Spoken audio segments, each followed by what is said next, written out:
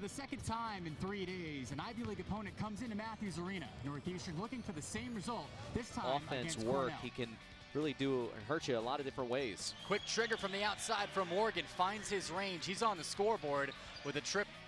And Begley coming off a game, scored 14 points off the bench. There's Morgan again from the outside, and don't let him get hot. Back-to-back, a third-team foul against Northeastern.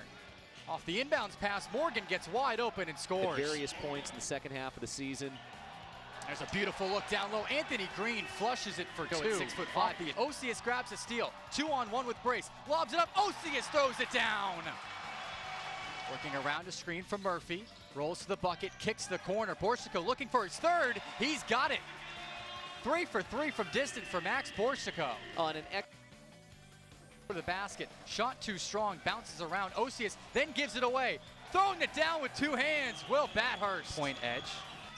Tie for their largest lead of the afternoon, and a steal. Bolden Brace gets in the passing lane, goes to the bucket. A foul. Huskies with their largest lead of the night, 10 points at the moment with the ball. Gresham makes the defender fall, cans the 3 from the corner. Ready to make the rebound. There's Devon Begley. He leaves it off for Brace. He'll try the corner 3, and he's got it in the air, hoping that someone in the striped jersey would agree with him. Another steal. Huskies leak out in transition. Brace to the basket. Foul in the passing lane. 4-on-1. Murphy to the bucket. Finish it and a foul. Thomas Murphy, the freshman, getting into the act. Now with 4 points. Back to the basket. Looking to work. Fadeaway jumper. Perfect. Cornell could never really get its offense operating the way it wanted to tonight.